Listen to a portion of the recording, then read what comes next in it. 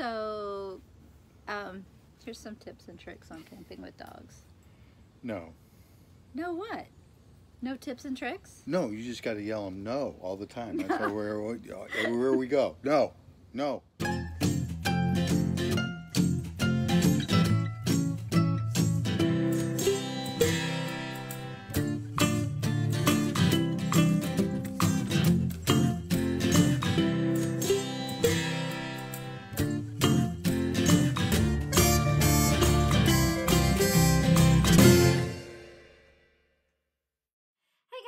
Today we're talking about traveling with your dogs. Now we take our dogs on quite a bit of different trips, sometimes road trips, sometimes camping, especially camping. We always take our dogs. So I'm going to go through some of the things that we use that make traveling easier and safer and keep the dogs happy as we are on the road or when we're at a campground, because naturally when they're at a campground they cannot roam free, and that makes it a little hard when they're used to having a big backyard that you can put them outside and they can run around. So I'm going to start off with safety. Brand new. We have one in the car. I haven't even opened this one yet. I should pause. Get it? Pause. Okay, so this is not working. I should have opened this before I started recording. Okay, here we go. So what we do in the car is we use dog seat belts. I get these from Amazon. Wow, these are really packaged well. All right, so what we use in the car are seat belts for our dogs. And this one's brand spanking new. So our old one, the clip is a little bent, but it still works. These are about $10, $11 on Amazon. What this does is you clip this into your seatbelt and then clip this to your dog's harness. So what's so important about having seatbelts with your dogs? Well, first of all, in the case of any type of situation, you don't want your dogs going flying through the car. But most often than not is you don't want your dog jumping out of the car when you're 500, 1,000 miles away from home, you're pumping gas, or one of your kids opens the door and the dog, jumps out and goes out into traffic. So this keeps them secure while you're getting in and out. And we also keep our dogs while we are hooking up our camper and getting set up at the campsite. We have them stay in the car, but oftentimes it's warm and we want to roll the windows down or have the back door open, but we don't want them jumping out and running away. So this keeps them secure and safe, and it's really a necessary element. Camping with dogs. Let's talk about camping with dogs. Ugh. Oh, stop. Ugh. Okay. They're worse than kids. They are not worse than kids. I mean, I love kids. Our dogs love camping. They do.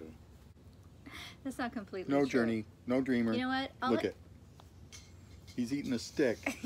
No, I mean, he's literally devouring that stick. Dreamer, don't eat the stick. No. See? No. No. No, no stick. He spits it out. You notice? He goes, he chews and spits. Journey, you're going to be spilling your water. No, dog. All right, this is not very helpful tips and tricks. Here's your tips. Don't get dogs. Stop.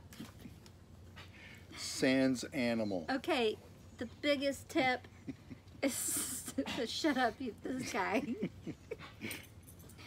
What's the matter? What are you choking on? Okay. Yeah, I know.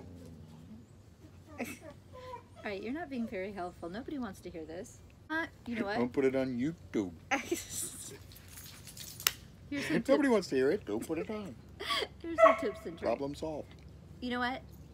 What makes them happy when we go camping? Actually, they love walks. Walks. Yeah. And then they get tired and they've crashed. So yesterday we took a walk for about 45 minutes. Yeah.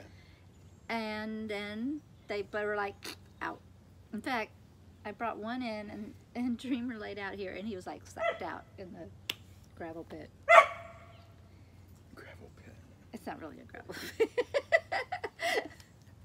He was sucked out over here. So long walks, and then they're tired, and you're good to go.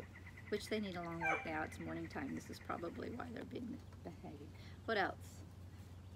Lick mats. Do you know what a lick mat is? It's when you bring our son-in-law Matt along so they can just lick them. You heard me talking about lick mats? Here are my two lick mats.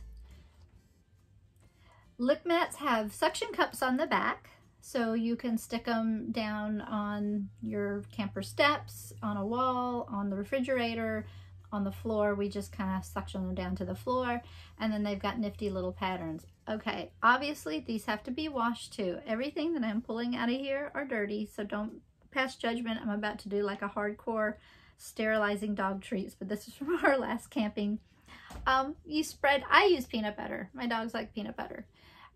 So you spread peanut butter over them or whatever treat that's soft, and they'll sit there and lick them it lasts for about 20, 30 minutes of good time. And of course they're gonna get every little piece out of the little nooks and crannies.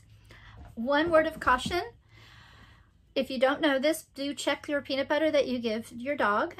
Some of them have xylitol in it, which is deadly. We had a really scary situation when Dreamer was a puppy, and he found chewing gum inside my purse and ate a whole pack. And I was not aware of xylitol and the dangers, although I was aware of a lot of foods that are dangerous for dogs. Xylitol was one of them, and I luckily Googled and found out and rushed him to the vet, and we were very, very fortunate. We almost lost him. So always check the treats, that if it's not dog treats, double check and make sure there's not artificial sweeteners in there or something that's dangerous. I try to get all natural peanut butter with no added sugars, and it's just peanuts.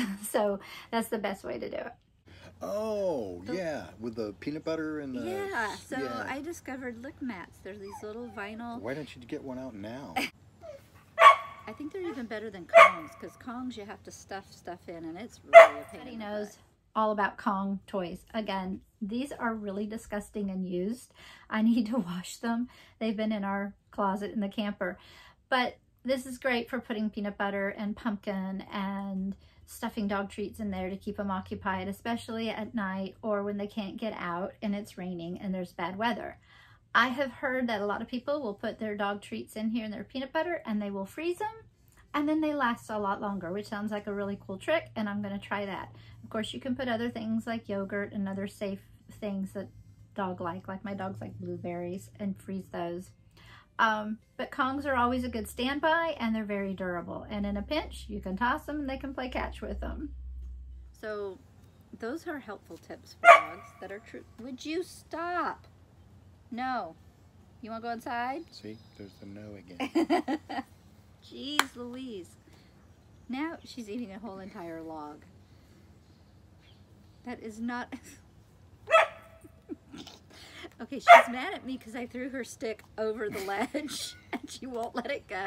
Border Collies don't forget. Let it go. They don't forget. They have a memory like you have no... Their memory is better than an elephant. Kill something. Create a bone. She is kind of ticked off at me. Well, she was making me throw a log and she'd drop it in it on my foot and it hurt. Yeah. All right, so tips and tricks for dogs. Besides the lick mat and the Kongs and the long walks, frisbees and balls. So our dogs love to play ball, catch, frisbee. However, it's not always possible when you're traveling. Taking them off lead, we have two dogs. One is very shy around people, and the other one's very reactive around dogs that she doesn't know.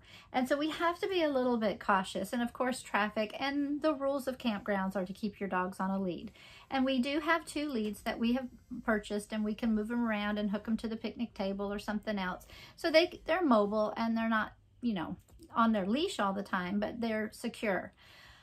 However, they do like to play catch, and there's not always a dog park around. If there's nobody close by and we feel reasonably safe that they're not going to take off, and their recall is pretty good, but when it comes to reactive dogs, sometimes you have to be careful. We do keep balls and frisbees in the camper, but we also keep a lot of chew toys to keep them active. They're very active dogs, and if we're not walking or if the weather is bad and we're stuck inside, it's important to have a lot of good chew toys. So some of my personal favorites, because I have heavy chewers, let me grab those. Hold on.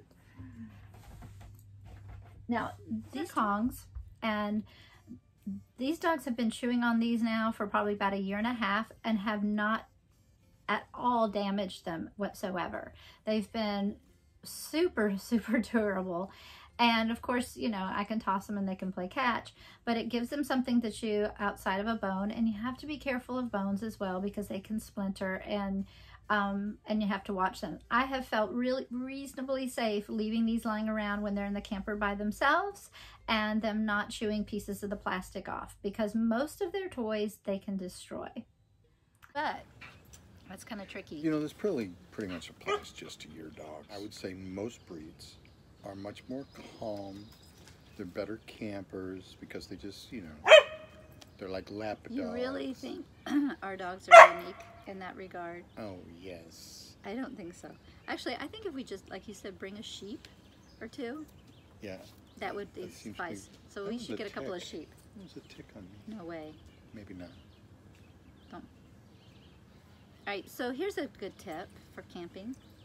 Spray your campground with flea and tick spray. First and foremost, and I'll show you a picture of this when I get a chance, but when we first get to our campsite, before we ever let the dogs out, before we hook up the camper in our water hose, we have a separate water hose, and we get a flea and tick spray. I get it at Lowe's or Walmart. I spray down the entire campsite. I'm very tick aware. I have had Lyme disease, and we've had ticks in our camper before coming off the dogs. So I like to make sure that we get the campsite as clean, and also, did I say mosquitoes? Oh, and it also repels mosquitoes too. So it's $9 a bottle, super easy, and a bottle will last you several applications. We use it in our yard as well. But just to be sure, after the dogs have been inside and they've been rolling around in the pine straw and under the trees, I always take my brush, dog brush, which is filthy and full of dog hair. So we know how we feel about ticks. You with your Lyme disease. Yeah. You have Lyme disease, so. I had Lyme disease, Dr. Sherwood. Anyways, I'm a little tick aware after having Lyme disease, but I'm good. I'm a proctologist. Flea and tick spray. That's a must. What else do we do as a prep? That was just such a random tip. Dog wipes. They also have dog wipes with natural oils, essential oils in them that repels fleas and ticks. We use those sometimes to wipe them down, but also a lot of times they just get muddy and we want to wipe their paws down before they come into the camper because they like to jump on the bed. So carry some disposable dog wipes. Make sure they're for specifically dogs. These came from Target. This is Target brand. Very inexpensive, but we have several different water cups that you can use when you're walking your dog, whether you're traveling in the car, to make it easier for them to use. But one of the things that I really like to use or have on hand is these little flexible, and they fold up. Well, they fold flat, little cups, and you can use them for food or water. They come in different sizes. We have several. We have a really small one that we can take and clip to our belt hoop or carry with us when we're walking. I will say 95% of what I'm showing you today I got off of Amazon, but naturally Walmart, Target, your pet store carries a lot of these items and they're very reasonably priced. So when I started training, when we got Journey and she was a puppy, I always wanted to have treats available, doggy bags, and my hands free for training. And then I found out this is really great, and I'll have to say fanny packs are back in, despite what we all think about fanny packs, but this one is specifically for your dog. I love this because I can put my phone and my keys in it. I can clip things to it, like my keys, or I used to use a clicker for training, and there's places for your doggy bags and for treats. In fact, I think, oh look, dog treats. Stay in here. So when we're taking when we're taking walks and hikes, that would be a wipe. If you're taking walks and hikes, this really comes in handy. It keeps your hands free, and if you've seen Journey and Dreamer, there are kind of a handful, and they still are not doing great in terms of pulling on their leashes sometimes when there are other animals around. They get excited. So this keeps me hand free and has been very helpful. So we do have a big basket of toys, and we rotate those out as well. But those are basics that we keep on hand all the time, and I keep the camper stocked. We have 2 bins, one's full of toys, and then the other ones are just for their supplies, for their poop bags and their little water bowls and all that kind of good stuff. We do take things in the car when we're taking long road trips and always have some good strong chew toys for them. But they're pretty good car riders and they can stay in the car for quite a few hours without complaining. In fact, our dogs are pretty accustomed. I think it's like kids. You take kids on long road trips, they get used to it. Now, here's some other things that are not camping related in case you're interested. Sometimes we do not take our camper, especially when we're doing certain work-related activities, such as art festivals and some other things that when we travel for personal reasons and we have to stay in a hotel. There are a lot of hotels out there that do allow dogs. There's usually a deposit.